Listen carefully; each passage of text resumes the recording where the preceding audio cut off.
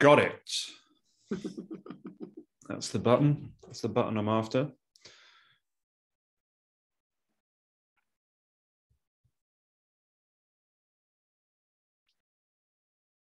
Hello, everybody. You're all very welcome as you join us today on a Friday for Behavioural Science Club. I'm Louise Ward, as you all know, my co-host Prakash Sharma. And today we're very lucky to be joined by Matt Watkinson. Matt Watkinson is CEO of Methodical. He's also author of 2 books, The Grid and the 10 Principles Behind Great Customer Experience. And I think he's possibly in production for a 3rd. He can tell us about that when we invite him in to join us. He calls himself an Englishman in LA, and we'll talk about that as well. And also, Matt, I'm hoping to talk about recent posts that I read where you discussed the leaky bucket analogy. So I'd like to welcome Matt in to join me now. And hello, Matt, you are very welcome. And is this correct that you are in production for a 3rd book? Yeah. So the 3rd book is written and is in editing at the moment, which is a interesting process, if by process you mean total bloodbath. But yeah, it's coming together pretty well. It's due out next year. And for members joining us who don't already know Matt, maybe Matt, you would just generally, how do you introduce yourself? It depends whether it's at a party in a social construct or whether it's professionally. And I think, in fact, that's an area where a lot of us could improve, because sometimes we mix those scenarios up. Well, I mean, what the short version is that I began my career designing websites and software at a time where I was just in the right place at the right time. Everyone was talking about user experience and that being the kind of key to success online. And that just happened to be the thing that floated my boat and that I devoted my professional energies towards. So that's where I began. Then we had this proliferation of new devices and channels that we've obviously experienced over the last 10 years. iPhone, iPad, we've got kiosks. Everyone already had, well, not everybody, but companies already had kiosks, call centers, showrooms. So for the kind of brands that I was working for, which were typically kind of larger corporations, the challenge became about joining those things together rather than having into a more cohesive overall customer experience. So that's how I ended up working in that field, basically just following my nose. So that's what led to the publication of the 1st book that you mentioned. Basically, my realization was that, you know, in most disciplines, you have a reliable body of theoretical knowledge to guide your decision making. You know, if you are an engineer at Boeing, you probably know that F equals ma. You know, you don't just go into a wind tunnel with some plasticine and come out with an aeroplane. Like there's conscious thought behind it, as well as prototyping and iteration. But, you know, I felt like we were missing some of that. So I tried to identify these reliable principles that we could use to guide that process. And that, that book was rejected by everyone who thought it was a crap idea. And then it won Business Book of the Year, which, you know, is kind of how publishing goes sometimes. So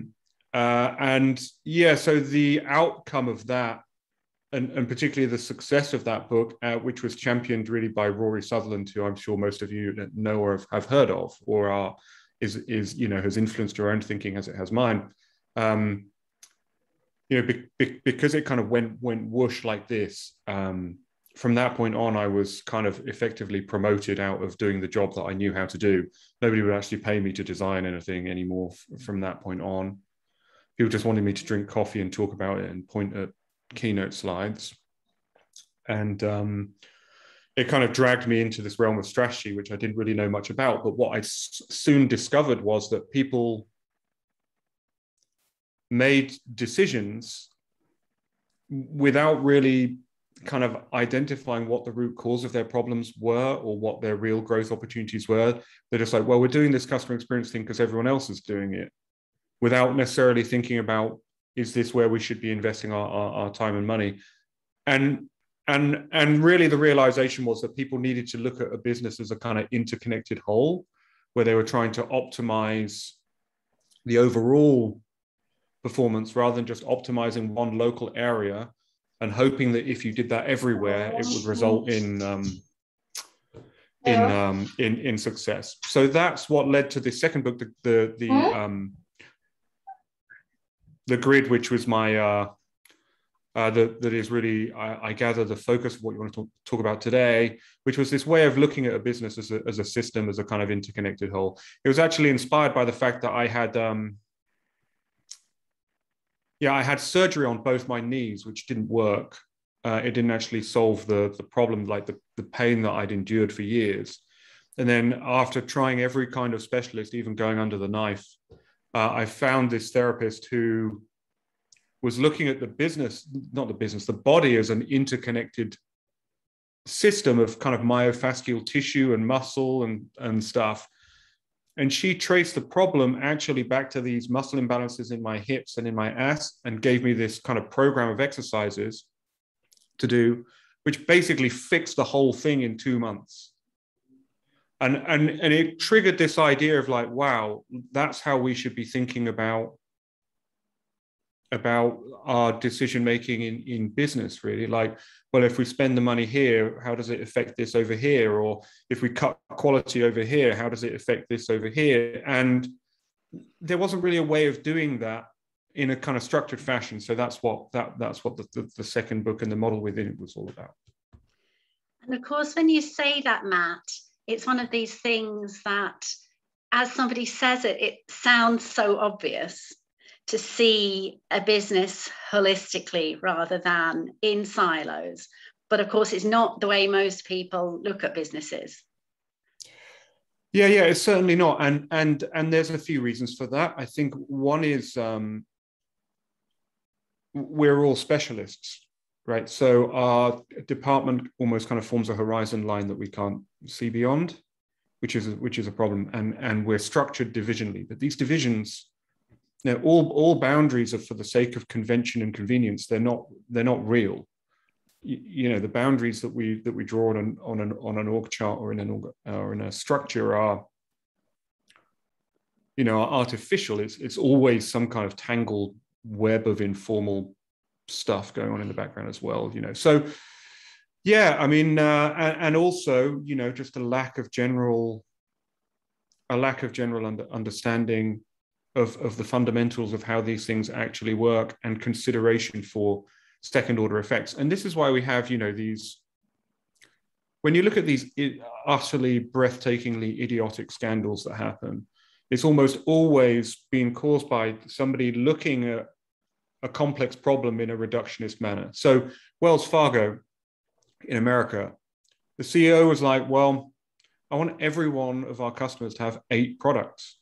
8 is great, was his mantra. But if people didn't want 8 products, what do you do? Well, it turns out what you do is you give them those products anyway and charge them for it, and kind of commit fraud on an epic scale. Well, that's great, because that grows your business until people find out, and then suddenly it turns out that was a bad idea. Hoover really take the cake with this. Hoover in the UK did a promotion once where they offered return flights to New York from the UK with any purchase of over £100. So, what happens when you do that? Well, you get a stampede of sales. Great, we achieved our goal. We sold a lot of toasters. We've sold so many toasters, we can't possibly fucking make the number of toasters that we've now sold.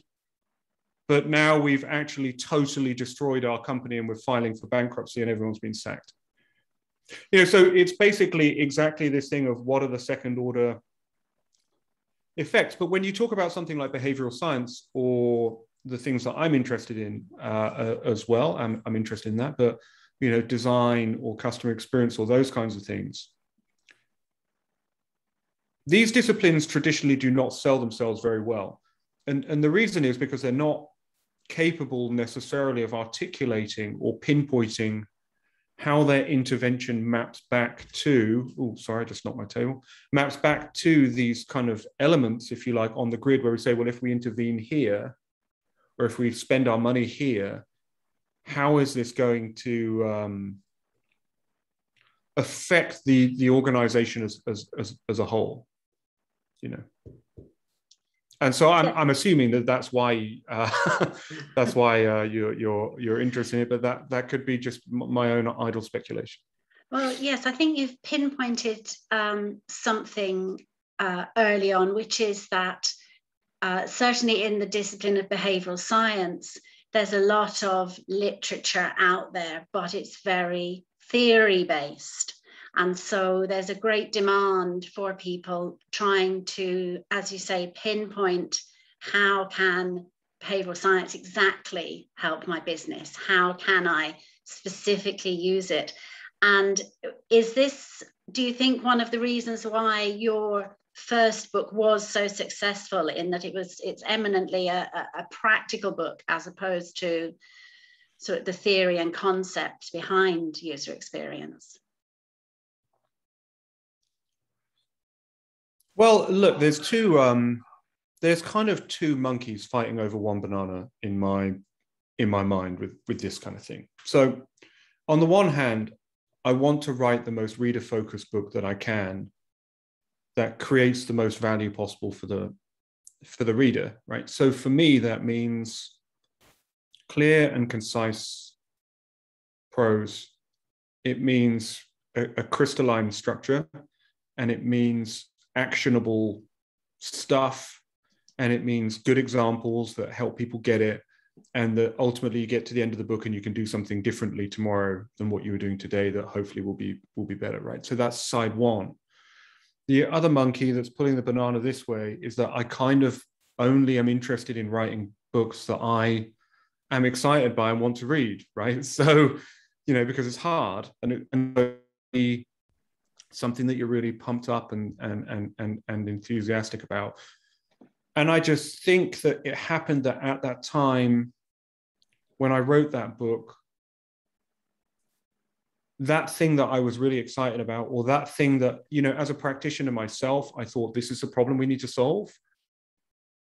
People got it, you know, people really did get it. And because it was packaged in that kind of written for the reader way, which a lot of business books aren't. I'm sure you know, you've experienced that, where it's all about the author and his ego and he's just prattling on, or, you know, it should have been a blog post and it's just been padded out by 70,000 words.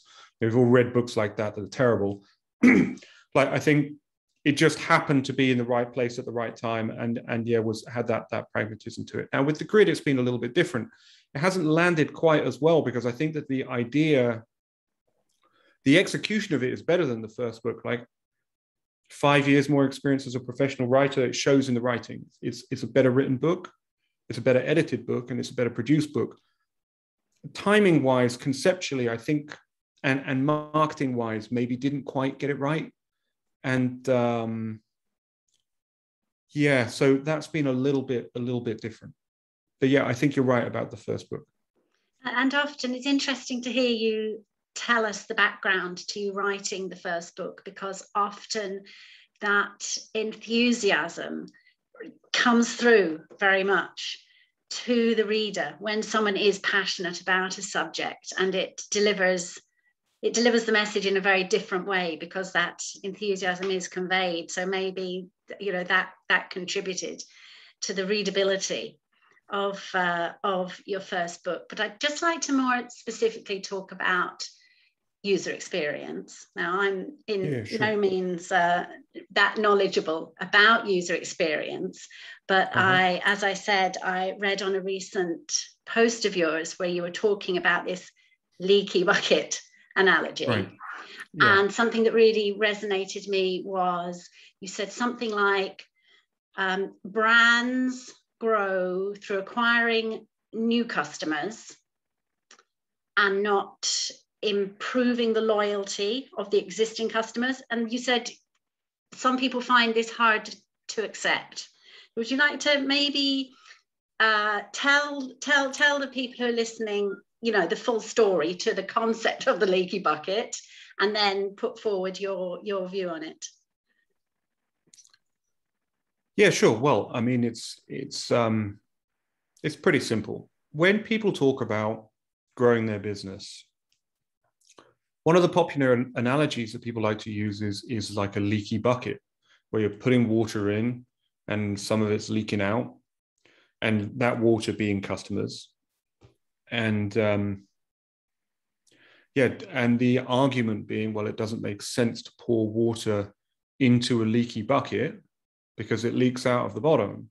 Therefore, we should plug the leaks in the bucket, and then we don't need to put as much water in, right? So that's the essence of the leaky bucket analogy, where the water going in is acquiring new customers, and plugging the holes is retaining them. Now, it sounds like it makes perfect sense, and in a way, at a certain level of abstraction, it does make sense, but it relies on some assumptions that aren't necessarily true, right? So it relies on assumption number one being that you can plug those holes. And there are some things that you can do, and it depends. Yeah, I mean, if you're totally crap, yeah, there's a lot of things that you can do to plug those holes. But if you look at the data, the vast majority of defections for most businesses are caused by things that are totally beyond our control. So we can't actually plug those holes. Like if a customer dies, there's no plugging that hole, right? If a customer emigrates to the other side of the country and we're a coffee shop, there's no plugging that hole. If we sell booze and our customer takes dry January, we can't plug that hole, and so on and so forth, right? So a lot of the time, this assumption, well, we can just plug these holes, so that's what we should do. It doesn't really work like that, and that's a major challenge to this analogy. Another thing is, which offers the most kind of relative bang for your buck, or which is the biggest opportunity. Typically, there are many, many more people who are not our customers than who are in the market or who are switching. So focusing on acquiring those can be a much better strategy. The other thing is that, and this is getting a little bit into the weeds of this, I'm not sure how technical you want me to go with it, but there are law-like patterns like double jeopardy, for example, that says the more customers you acquire, the more loyal they become as well. So actually, if you want to have a more loyal customer base, you tend to get that through acquiring more customers, and that actually the experience that people have during their first purchase is a large determinant of their subsequent purchasing, which again should suggest that you might want to get that past a purchase first time. Great. We also tend to observe from the data that it is new customers who drive positive word of mouth, not happy, loyal existing customers, for obvious reasons. We share the news, not the olds. So we talk about stuff we've done today, or something we bought today. Oh, I just bought this, blah, blah, blah, blah. You don't arbitrarily start bringing up random crap that you bought 10 years ago to people. They think you'd kind of lost your mind. It doesn't really work like that. So when you actually look at the data and the patterns of people's behavior, and you look at what we can control and what we can't, then the evidence actually skews towards more of a focus on acquiring new customers if you want to grow your business. Now, that's not to say that loyalty and satisfaction don't matter. We're talking about relativity here. And back to the idea of the grid, you can only spend the money once. So what are we going to prioritize? Is it going to be A or is it going to be B? If you're prioritizing loyalty based on a set of assumptions that you can meaningfully reduce customer defections, and some people even claim you can reduce it to zero, which is like bananas stuff, doesn't make any sense. Nerve evidence to support that. It really depends what your interpretation of the data is and what your assumptions or hypotheses are that you're working from. Now, and of course, on satisfaction, let's talk about that for a second. Yeah, if you have like a string of 1-star reviews on your Yelp page or Google or whatever, yeah, that's going to affect your ability to acquire new customers because people are going to see that, right? So what I'm not saying is that efforts to retain customers don't make sense. Of course, we should try to retain our customers. Of course, we should. I'm not saying that satisfaction doesn't matter. Of course, it matters. It matters a great deal. What I'm saying is that from the perspective of trying to grow your business and from the perspective of trying to minimize risk, bear in mind there's safety in numbers, right? If we have one ultra loyal customer and they then disappear, our whole business goes down with them, right? Which you see in agencies all the time, incidentally. Acquiring more customers spreads the risk, safety in numbers as well. What we see from the perspective of like what makes sense to focus on as a growth strategy is actually less of a focus on retention, which everybody is obsessed with, particularly in customer experience land. They're not even asking what the problem, they're just assuming loyalty is a solution, and more of a skew towards acquisition. And this is all, evidenced by data from pretty much every geography and category on the planet that's what you got to do. That's so interesting. And with so many members who are really interested in branding, the concepts behind branding, and we've had other speakers remind us that, people don't really care that much about your brand, so don't take it to heart. But do you find, Matt, that when you put this argument forward, being that, as you say, the weight is skewed in a different way, that it's either rejected or that it takes a while for people to accept it? What's the usual sort of response to this approach? Yeah, not good, I think is the answer to that. I mean, you've got to bear in mind in the customer experience community, right? We have people who have written books that are called like, I love you more than my dog. And that they think that that's what businesses should be trying to achieve, right? This like kind of canine level of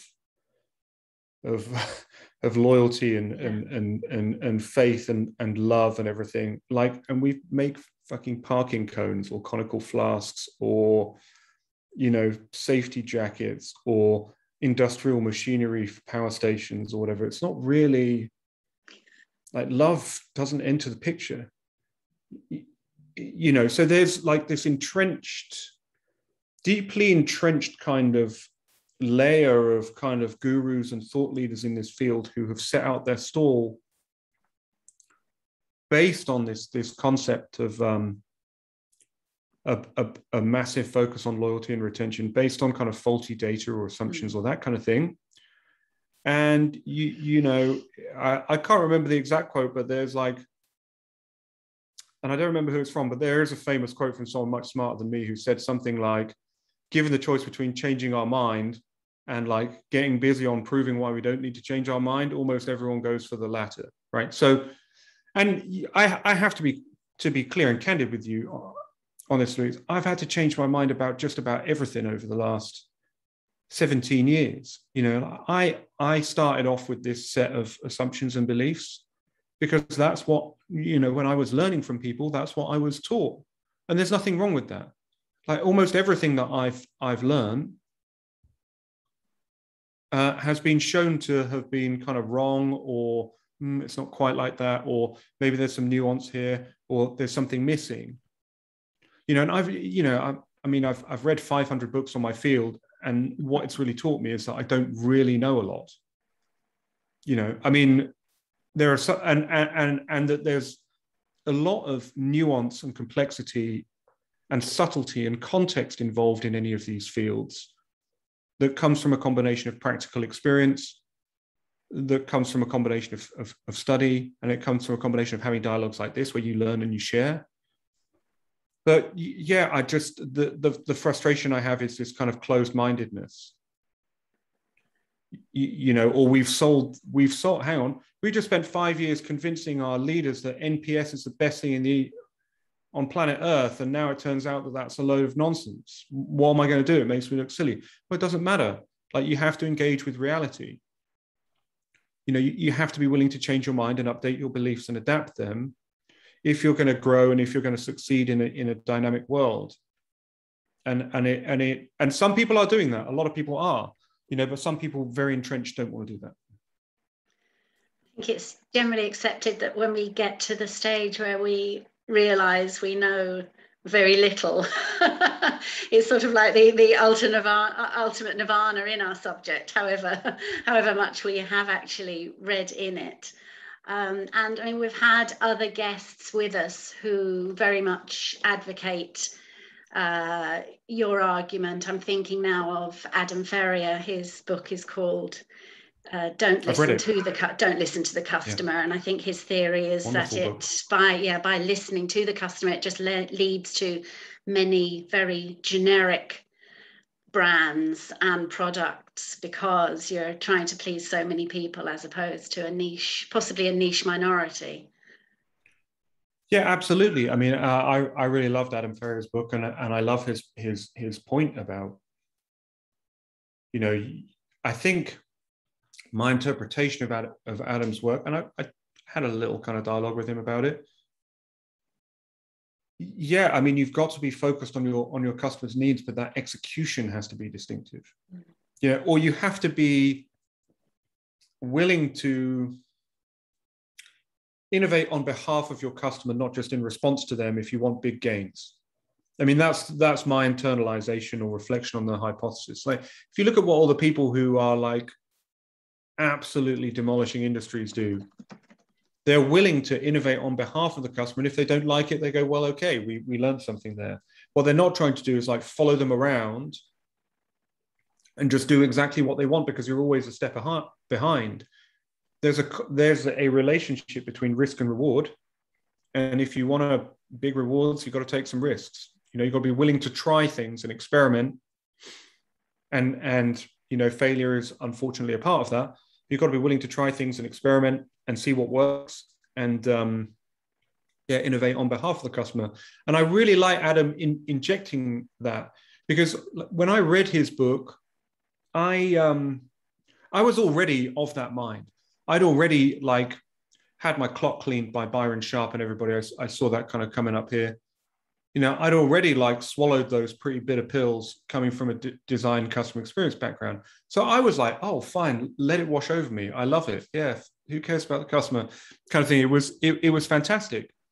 But I think a lot of people are going to look at that idea and they're like, well, you're kind of questioning my religion here. I'm like, well, that's the thing about customer experience in business, is that it's not a religion. So you can just change your mind. We talk about dogma all the time and how bad that is. And we just need to accept that we're all learning. We're all growing. Nobody knows everything. And there's nothing wrong with saying, you know what, I learned something new and it's a little bit scary, but it looks like it's solid. So I'm going to dig into that a bit more, change my mind. And, that's a kind of superpower in this day and age, if you can do that.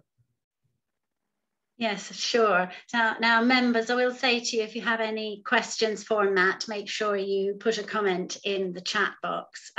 Yes, thinking back to Adam's conversation with us, there were certainly members at that event who found a lot of what he said hard to swallow. And I think, as you say, Matt, a lot of that was because of what they had been taught.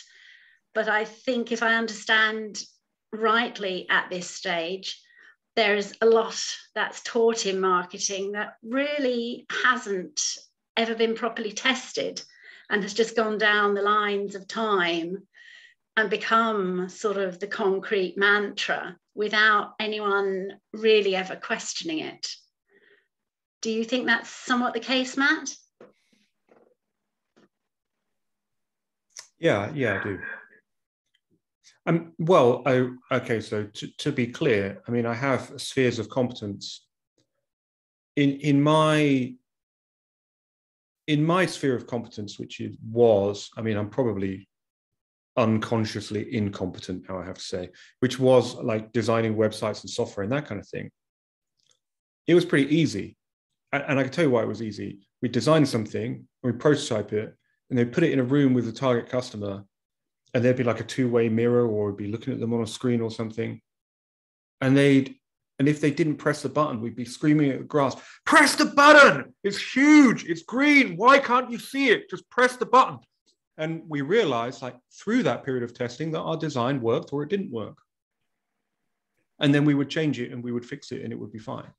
Like, design or UX design was inherently driven by testing and research and seeing what worked. And if it didn't work, you couldn't argue with it. Like, if 100%, if 100 people missed a button that you've designed and you want them to press it, well, unfortunately, your design sucks and you have to change it, right? So that was easy.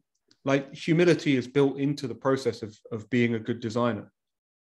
You know, confident, yes, but receptive to feedback and humble. I'm not so sure it's built into other disciplines in the same way. You know, I mean, in customer experience, for example, like the area where I'm kind of talking about now all the time, I'm not sure it's really built into that discipline in the same way, because it has religious overtones to it. And I think it's because, to an extent, it's a feel-good job with a moral component. It feels right to take care of your customers, right? Doesn't it? It's great. I believe in the mission. I do believe that. I believe that we can affect people's quality of life in a, not necessarily in a huge way, but we can affect people's quality of life. It's a little bit easier to pay your gas bill. If applying for a mortgage is like 10 times less stressful, these are great things. It all adds up. You know, we interact with, I think Kareem Rashid did some research on this. I think it's like 600 products a day. You know, if all of those were a little better, life would be a little better, maybe a lot better. You know, depending on the circumstances. So there is like a moral feel-good component about it. And I totally get that. But there's also got to be a commercial component to it, because we're spending a non-renewable resource. We're spending our business's cash, time, people's lives, people's energy on doing this stuff. And if there's not going to be any kind of payoff for it, you know, then should we be doing that? You know, and so I think it's trying to get to this win-win-win of customer value, better business success, more distinctive brand, is where I'm trying to get people to, our clients, the people that I'm kind of trying to teach or coach on this. And a lot of people are just like, customer loyalty, don't care about the other two, or assuming that if we do this, then we get the others automatically, which just isn't true. You know. And hearing you say the word customer over and over, you know, we're all very familiar with the concept that in behavioral science, we believe the customer doesn't know what they want. And you mentioned behavioral science earlier on in your conversation. You mentioned Rory's name. So who or what do you think has been sort of most instrumental in your behavioral science, in the behavioral science aspect that you bring to your business? Yeah. Before I go into that though, Louise, I think it'd be helpful, because we're on Zoom, we got video here, if I actually just show people what I'm talking about here. That would be great. Thank you. So Matt. This is the grid, and it's extremely simple. Okay, we've got 3 goals that we're trying to achieve up here and keep in balance. Desirability, if people don't want what we're selling, we've got a problem. Profitability, if it costs us more to make than we can sell it for, we've got a problem. And longevity, the longer we're profitable for, the better, right? Because often we have to make big long-term investments that need payoffs as much as anything else, right? What makes achieving those 3 things difficult in practice is change and balancing other people's needs. And that's where these axes come in. We've got the customer, who they are and what they want. We've got the market we're in and those forces and how we need to tackle that. And then we've got our own organization, which has its own strengths, weaknesses, constraints, and limitations and everything. Now, because a business is an interconnected whole, any one of these 3 things that we're talking about here can affect any one of these 3 things that we're talking about here, right? So what you end up with is this grid of 9 factors that together are going to determine the success of every business. So if you look at column 1, desirability, if our customers' wants and needs change and these stay the same, you know, we're likely to see a decrease in desirability. If our wants and needs stay the same and our product stays the same, but our rivals do something stupid and get caught up in a scandal, we probably become more desirable. If we can satisfy this need better than these people with this, we get more desirability. So it's emergent. You see that there. Profitability, well, customers give us revenues, organization incurs costs, and in the dynamics of our market, we have bargaining power with our suppliers, regulators, all that kind of stuff, which can also affect our success. And then from the customer point of view, the bigger our customer base and the more committed it is, the more sustainable our business is going to be. From a market point of view, the harder we are to imitate, assuming these other things, the more longevity we have, which is why people invest so much in patents and IP and trade secrets and that kind of stuff. And our own organization's ability to adapt is massively influential. If all of these things going around here are changing and we're stuck, you know, we're going to suffer, right? So this is like the simple version of the grid. So what we're talking about here is, if I spend my money here, let me give you a simpler example. If I cut costs here in a way that compromises the quality of my offering, my customer base is going to be unhappy, my revenues are going to go down, and I'm right back where we started, kind of thing. You see what I mean? Everything's interconnected. So if we now expand that a little bit to include more factors. So, I mean, and these are all very simple, by the way. I know it's a bit overwhelming at first sight, but when you look at revenues, you've got price and volume. Price times volume is revenue, and you've got your revenue model. Is it like one side? Is it like all you can eat? Is it power by the hour? Is it time and materials? You know, whatever it might be. Growing your customer base, first they got to know you exist, then you acquire them, and then you retain them. All very, very simple. Our offering is basically the product or service, the appeal of our brand, Adam Ferrier, and customer experience, Matt Watkinson, right? Rivalry depends on the category we're in, the territory we cover, and who else is in there. So this is all very simple. But what we need to do when we're making decisions, or when we're stress testing our business, or if we've got a startup idea or whatever, is be looking at all of these factors, not just one or two of them. Now, when it comes to customer experience, what most people are saying is, if we spend money on this, we're going to get this. And if we get this, you know, we're hoping that we're going to get this. That's the dominant logic. And that logic might work in some circumstances. But what people aren't doing is saying, tell me which of these things are good or bad about your business, and I'll tell you how I can use this to help. That is the difference, right? So, oh, you have adoption barriers that are stopping people from buying your product. That's up here. We might be able to lower those by improving the path to purchase. Oh, you're entering a new territory. How might we localize that experience to make it better for people who speak a different language? Oh, it looks like you're struggling to acquire customers, or that your conversion rate here is low. How might we improve that? Oh, it looks like you're spending a ton of money on these expensive interactions and complaints, whereas if we fix those, we'll save you a ton of money, or maybe we can drive people to a self-service channel that's cheaper, right?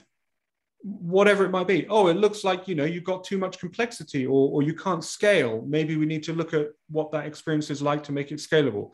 Oh, it looks like there's some unmet needs that if we met them, it might make people like you more. Oh, it looks like we're clashing with a customer's fundamental belief, whatever it might be. What I'm trying to say is that there's this universe of ways that customer experience or behavioral economics or whatever it is that we're talking about can actually help a business succeed in a really powerful, really structured, really efficient, lethally effective way if we start from the basis of discussing all this stuff. Yet most people are still in the point of going, well, this equals this, and the rest of the grid does not exist to me. And that to me is where I'm this is like solid gold for anybody who's in one of those disciplines and they're trying to sell their stuff into a client or into a business, and they're serious about adding value on the business and customer side. So I know you didn't ask me to kind of go through it, but we're talking about this model. It's very abstract. I just want to show people so that they can see, like, oh, now I see what he's talking about. Yeah, I hope everyone was taking furious notes through all of that. And as you can download it for free. Yeah, as you said, Matt, when you see the grid first off, it is kind of a bit, whoa, that's a bit overwhelming. But the concept really is very simple, yeah. Isn't it? Yeah, and you can download this stuff for free on our website. I mean, we've got all manner of these like free worksheets where you can literally makes it brainless to go through and work through all these factors. We got them for an existing business, we got them for a startup, we got them for a kind of project review. It's all free. It's our website's methodical.io. You can just go on there and it's there. Fabulous. No brain required. Thanks so much. Everyone will be rushing over there straight. Everyone saying thanks. There we are. Everyone will be rushing over there straight after this call.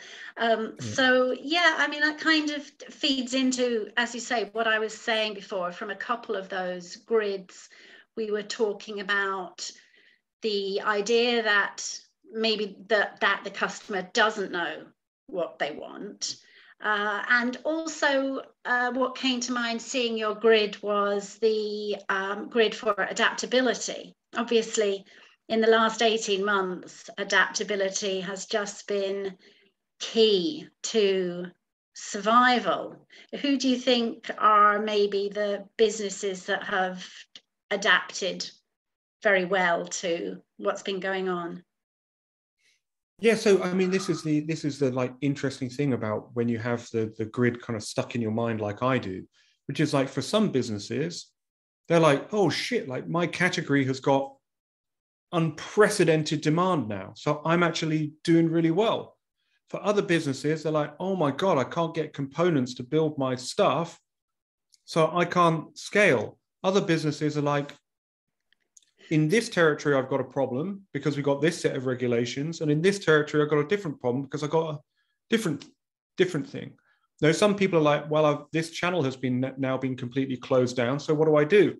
What the lesson like of COVID really from a grid perspective was that everybody's asking, what should I do? What do we do? They're looking for guidance. Well, what you need to do is got to be based on your particular situation because it's not the same as everybody else's. And that was like the good thing about having a model like that is that you can look at your context rather than listening to some, guru or pedagogue somewhere who thinks they know the answer when they're not tuned into those specific factors. I mean, a major one, obviously, is barriers to purchase that was in the top left you saw of the grid. Like that was a big thing for a lot of people because they couldn't physically go out and shop or whatever. Well, if you know that that's your problem, you just focus like a laser beam on what do I do about that? And you saw this everywhere. Like my wife's ballet class just moved to Zoom and everyone bought ballet bars and had them in their living room. And they actually did really well because suddenly they're attracting students from like South Africa or Kuwait or wherever who wouldn't normally take a ballet class in Santa Monica. So it's really about looking at it in this kind of dynamic, interconnected way and considering these different factors rather than like, I need a solution without really being consciously aware of what the problem is. And, my great hope for this in endeavor in producing the book and producing the model and everything was that it would make it accessible to anybody in the way that the 10 principles made customer experience accessible to anyone.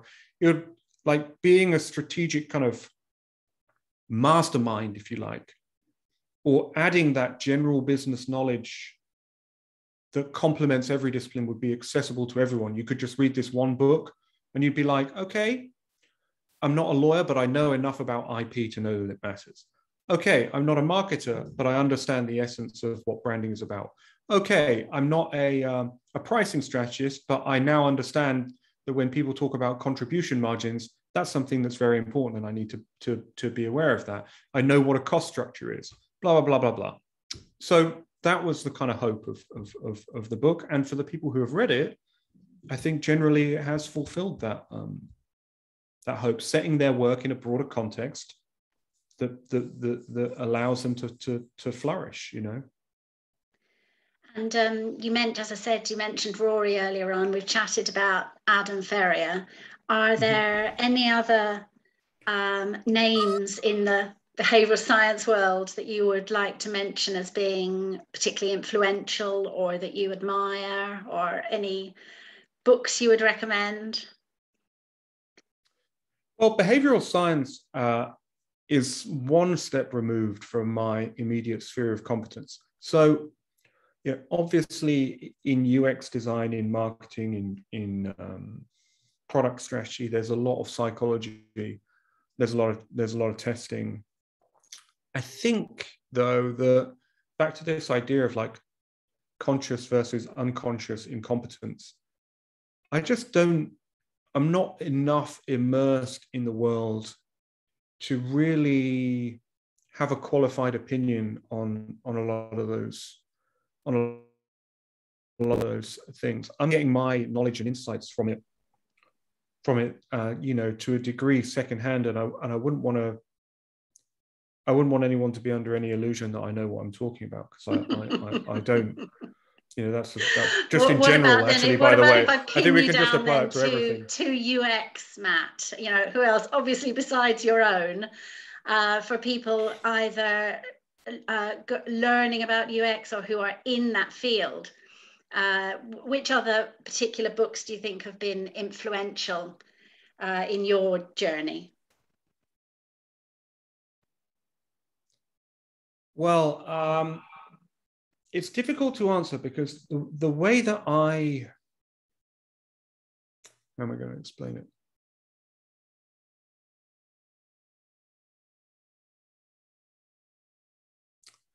The way that I approach trying to accumulate knowledge about things is kind of bimodal. So on the one hand, I want to be well versed in the basics of what everybody already knows. Okay, so I've read all the standard UX books like Don't Make Me Think, or most of the CX books like The Effortless Experience by Matt Dixon, which is a beautiful book, that kind of stuff. Byron Sharp's stuff, How Brands Grow, which I saw popped up in like a little chat bubble. Awesome, like mandatory. Everyone has to read these things. But then what I'm really trying to do is I'm trying to say, well, if I'm going to outperform everybody, I can't be working from the same set of insights as them. So what I need to do is I need to find some weird shit that nobody is reading that is going to be interesting. So when I was researching the grid, I read that book. I even have it here. Yeah, I have it here. Like, I was reading like weird anatomy textbooks, like literally trying to understand, like, how does somebody who does physical therapy think about the interconnections in the body? You know, when I was, you know, researching my customer experience book, I was thinking about, like, actors do a really good job of impersonating other people and bringing those characters to life. So they must have some process for understanding people or getting to know people. So I was reading books on like the Stanislavski system of how they get into a role and embody that person, because I thought, well, that might be a better way of doing customer research than the way we do it now. How do method actors do it? You know, so I'm not purposefully being evasive in trying to make recommendations, but the books that I've read that have most influenced me have been like totally obscure books on sociology or anthropology or anatomy or philosophy from strange French people, or how to be a good actor. Because what I'm trying to do is I'm trying to say what knowledge is out there that we're just not even aware of, that might be really interesting to play around with or try. So I'm always looking at at that. I read very few straight business books because everybody's read them. I mean, I think that's great. That's great to hear, really, Matt. Really weird because, answer, yeah, I mean, the reality is, whenever anyone asks you to recommend a book, it is very challenging. And as you say, there's aspects of so many books that you've liked and that hold with you. But I mean, come on, look, this is a third of them. Yeah. I mean, one of our members was saying the favourite one from behind you, Kindle, but yeah, you've a fair old bookcase behind you.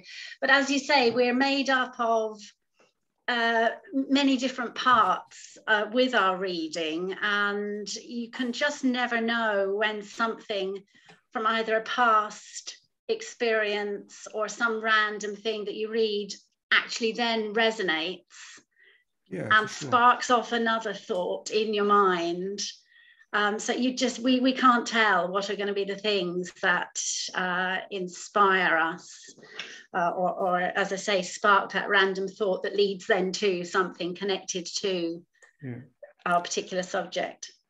Like a book has an insanely high return on investment if there's one sentence in there that changes the way you see the world or changes your life. So that's how I approach reading. Like I'm just looking for one thing that shifts my world's axis a little bit, or one insight where I'm like, oh, I didn't really see that coming, or just something that I can noodle on or riff on a little bit or play around with, or might expand my mind, or might give me a different perspective on it.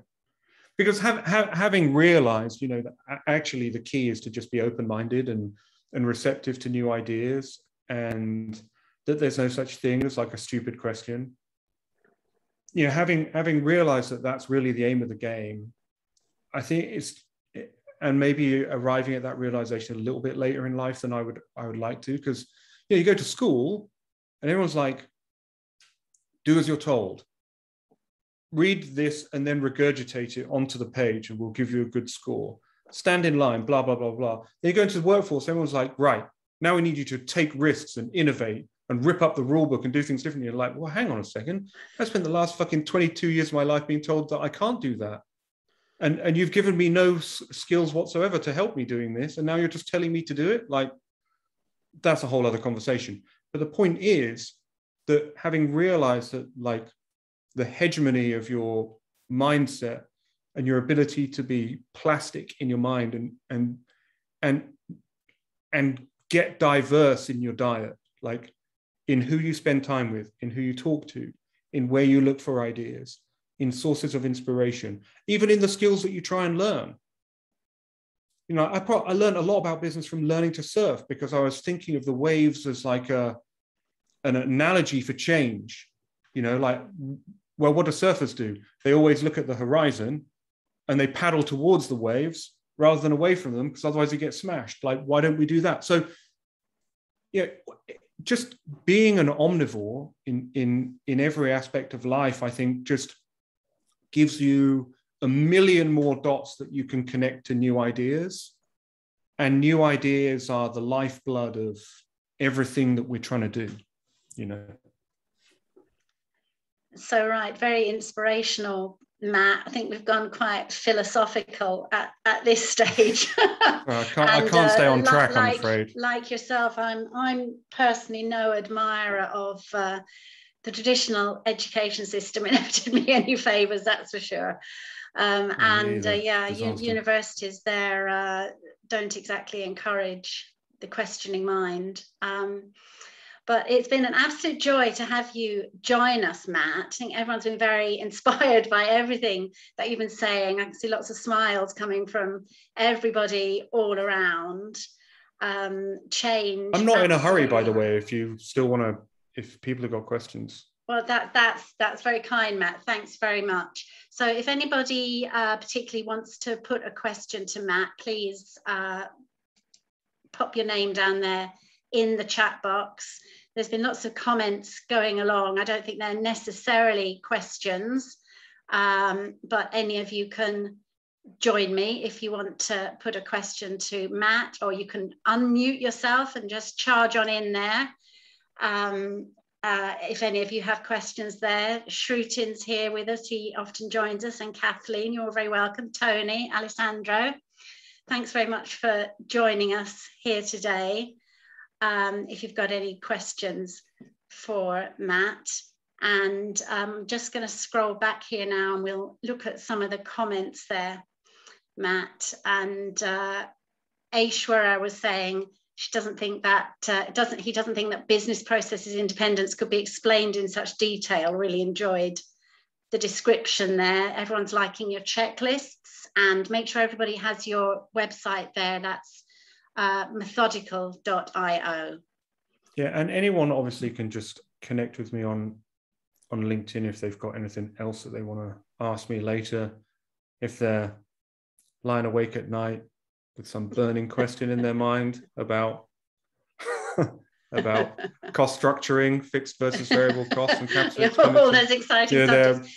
All of those kind of thrilling things that I've managed to touch on. Does have a question. Would you like to join us, Manoj, and put that to Matt yourself? Sure. Hi, Matt. Really interesting to hear you and your perspective on various things. I have a quick question. When I try to read a book, at times it becomes very difficult to distill the essence of the book, because sometimes you have 4 ideas and like the example that he gave, 70,000 words. How do you go about reading? I mean, I see a lot of books behind you. How do you actually go about reading the book and kind of maybe distilling out the right information, or what's the process that you use from your perspective, if you can share something? Yeah, I can explain exactly how I do that, because what I have is, let me just see here. What I've actually had to do, because the amount of reading is just got kind of totally ridiculous, is that I have a database of notes that is culled from every single book that I've read. So let's have a look here. God, I don't think I've ever shared this before. Organized, Matt. I don't think I've ever shared this before. Can you see this here? Yes. Okay, so this is my structure for. Are we looking at which one are we looking at? Hang on, I'm not sure which one I'm sharing. Is it unpredictability? Causes of unpredictability, we can see at the top, is the file, is the folder. RNRDB. Oh, this one here. Okay, so here we go. So what you've got down here is this is a small subsection of them. So you've probably heard of some of these books, like Goals Gone Wild, or Fooled by Randomness, or if we go into a book like Rory Sutherland's book, Hey, Alchemy. So I read the whole book and I take notes, and then I atomize the whole book, and then I put it back together by theme. So these are all kind of the different things that Rory is mentioning, and they're broken out into these individual note cards. And I read every single book I read is broken apart like that. Every single book, right? And we're talking about like hundreds by now.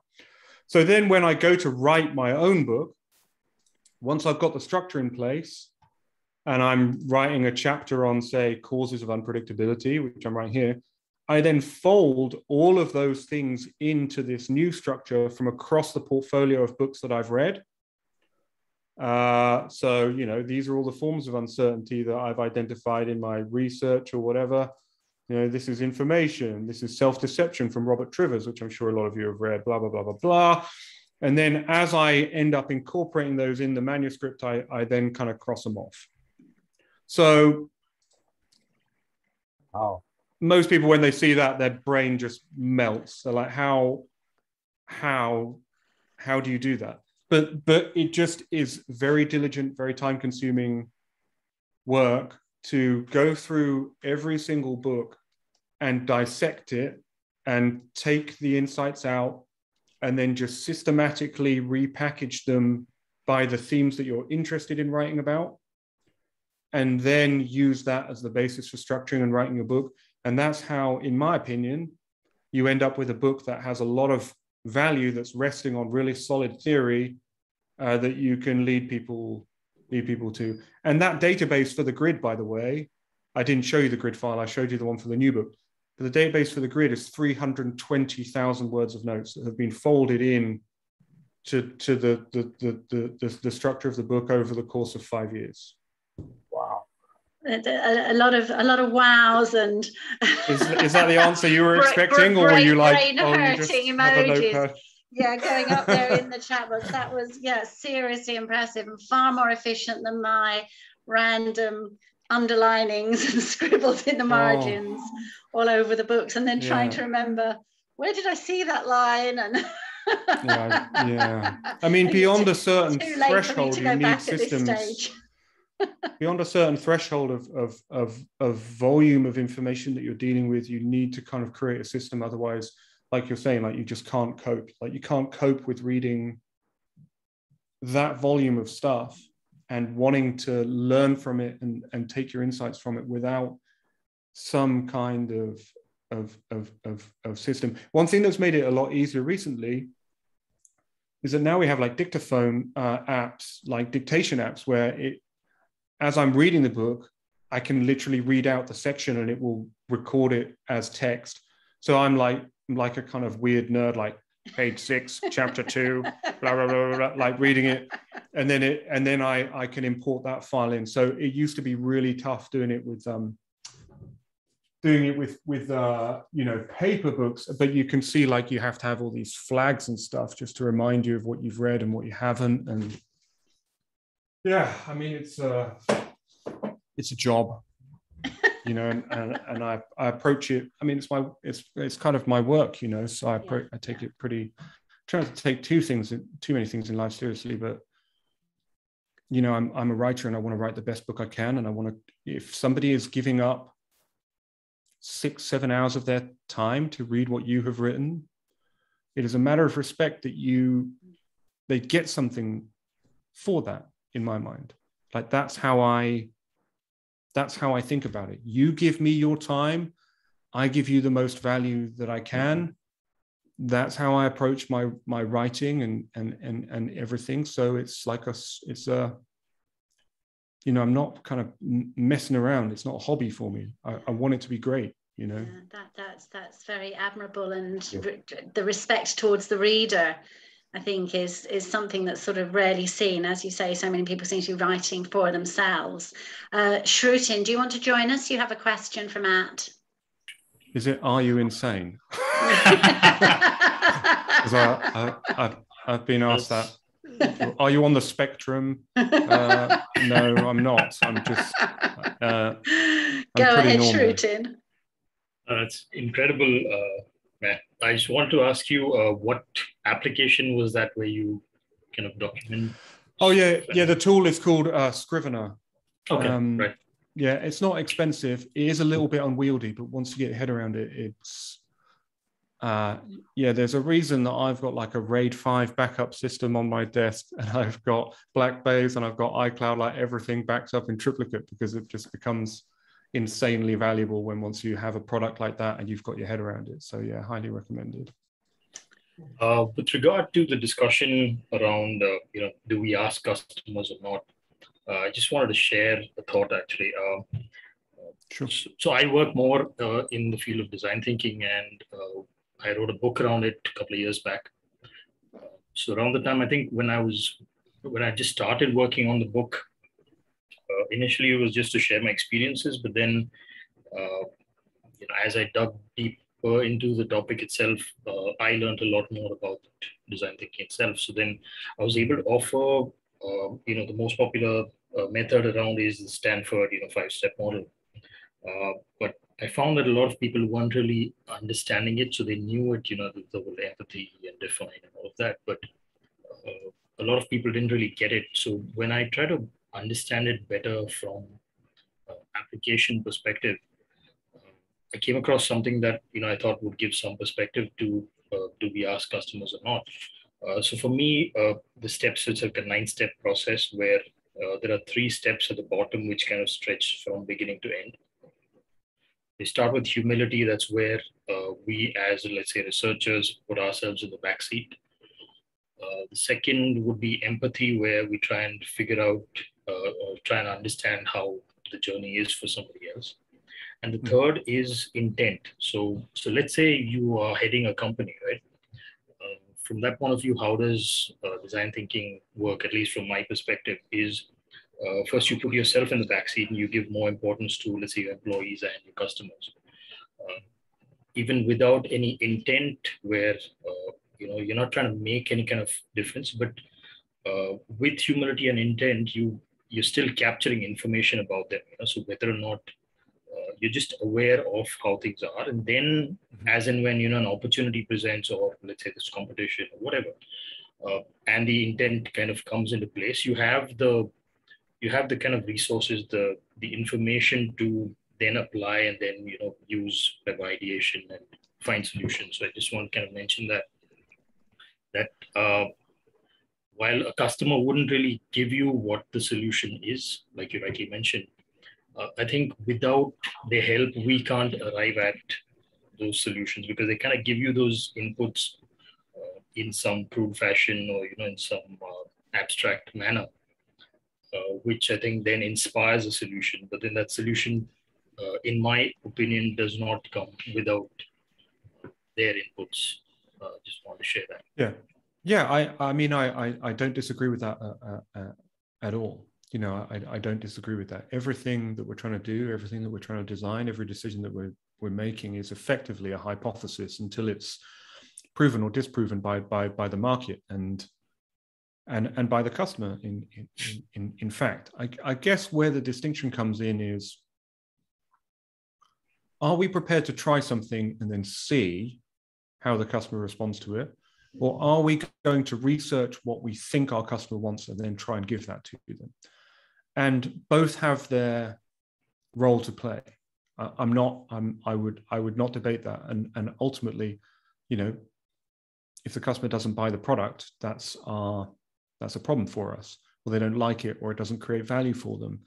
I guess the question is, how much emphasis should any organization put on this kind of exploitative growth, which is doing what we're doing better, versus this exploratory growth, which is, are we just going to try stuff out and see what we think is going to work?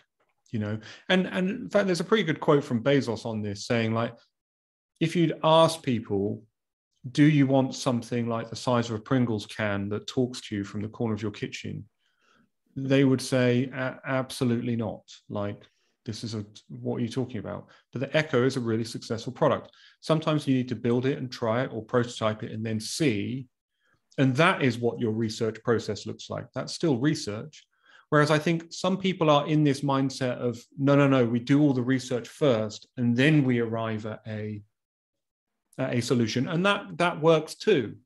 I don't have a favorite, but I think that there's